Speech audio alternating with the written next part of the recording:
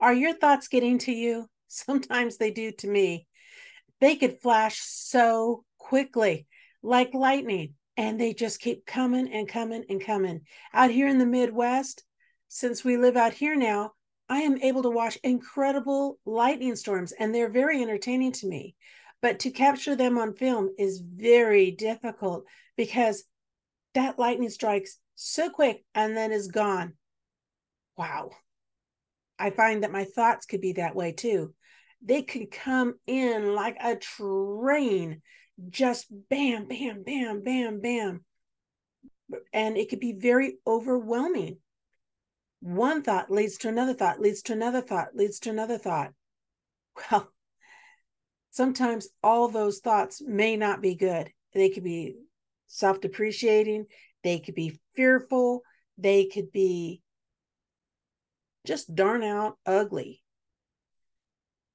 May I encourage you today to take what 2 Corinthians 10:5 says, and that is to take every thought captive. I had heard that for many years, but it took continuous practice of it in order for me to what I would call keep in peace. I could lose peace quickly if I don't pay attention. It reminds me of last week. Last week, I had a hard time maintaining peace. I would do good for 3 or 4 hours and everything was fine. And then all of a sudden, I found that I was not the same person I was a little bit before. And that's because those lightning flashes of thoughts kept coming at me and they were growing. It was like one thought on top of another thought, on top of another thought. And it was just mounding up. In my case, I wanted to go ahead and get back to the peace zone. That is where I can do my work so well, love on others much better.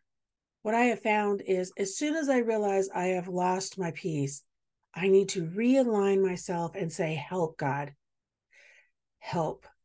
And I mean it when I say it. I mean help. I need to go back and find what is at the root of all of this. What is it that is causing this mound of worries or mound of discouragement to start eating away at my peace? For last week, I had to unpile things as I was sitting there in silence after I said, help, God. And that's when I realized it came to me. So, did I hear God's voice saying, it's fear, Annette? No, I didn't. But it was like it was revealed to me. Look, Annette, you're being fearful. And at that moment, it was like, yep, that's the root of this. There's fear involved. Okay, God, now that I know that it's fear, I need help walking through what I am fear. Okay, God, now that I know it is fear, I need help walking through this. What isn't legitimate? What is legitimate fear?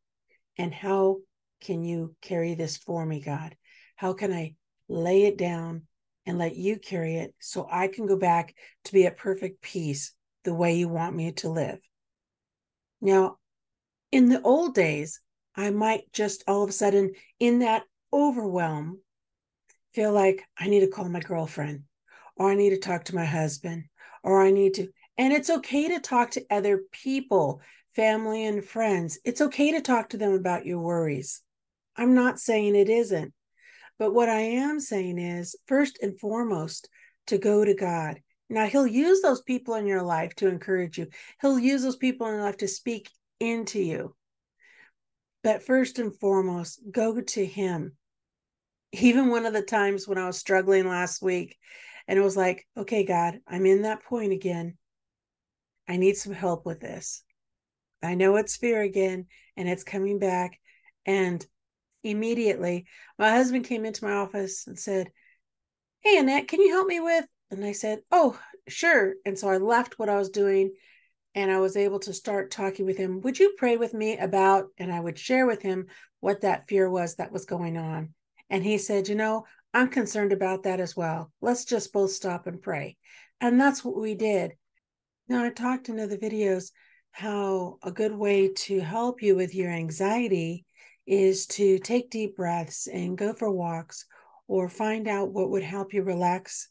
But before all of that, before you take those deep breaths, ask God for help. So I will do that. I'll go, okay, God, I need to take a step back from this. The conversation starts, and that is what's setting the stage for God to come in and bring that peace back. Life is going to happen, and we're either going to walk through it, each and every tribulation or moment, with God or without God. And by the way, He could be with us and we still are not at peace. We need to decide to give Him the burdens so we can have that peace. What good father would not reach out and help his daughter that is being engulfed by the waves of the ocean? He would reach in and grab her and save her. And that's what our God is doing for us when we're in those moments of overwhelm, when we're in those moments of just the beginning of the waves getting too high for us. God is a good God, and He attunes His ears to our cries, to our praise, to our prayers. I remember a Corrie ten Boom quote that talks about any concern too small to be turned into a prayer is too small to be made into a burden. So that means there is no prayer request too small to bring to God. In fact, to me, the sooner I bring my request to God, the smoother my emotional well-being will be during the day, because it's a continual prayer, open door to God as I am going forward in the day. Now, what was it like having that fear and having it try to consume me last week? Well, I could tell you there was a real current fear that was going on, but more than that, it was being compounded by past fears trying to jump onto the bandwagon and make this one fear that was a true fear of something be bigger than what it really should have been, as well as making it sound like this is going to be the circumstance of how it's going to turn out. Completely negative, completely seeing it definitely as the glass much less than half full. I was not seeing the possibility of God being glorified in a terrible situation. And though it was a terrible situation, God's word was still available to me. And I loved that scripture was there for me to jump into. And one of them was 2 Corinthians 1, 3-4. Blessed be the God and Father of our Lord Jesus Christ, the Father of mercies and God of all comfort, who comforts us in our affliction, so that we will be able to comfort those who are in any affliction with the comfort with which we ourselves are comforted by God. How many times have we been comforted by God? More than I can count.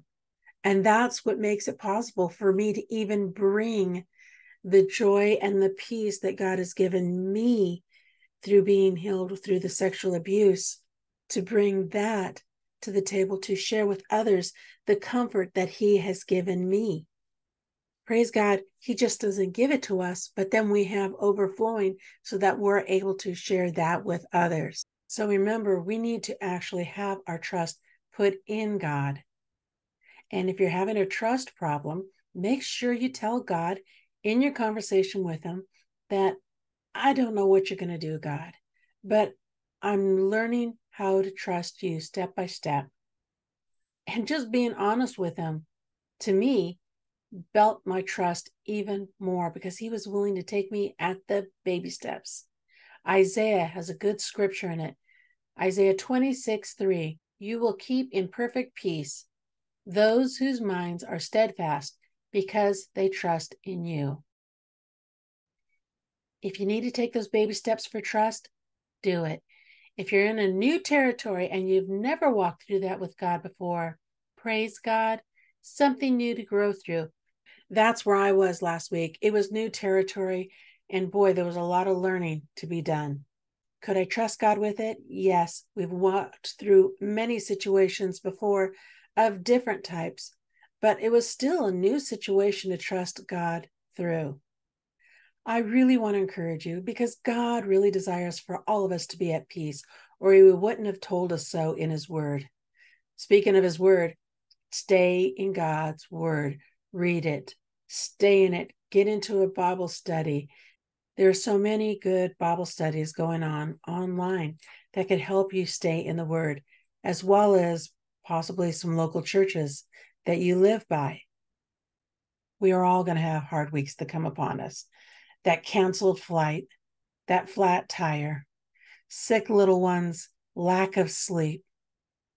But Matthew 11:28 through 29 will be there to remind you and me that we are to come to God. We who are tired and who have those heavy burdens, and He will give us rest.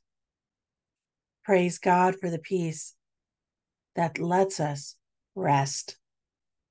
Remember, because He lives, it does change everything.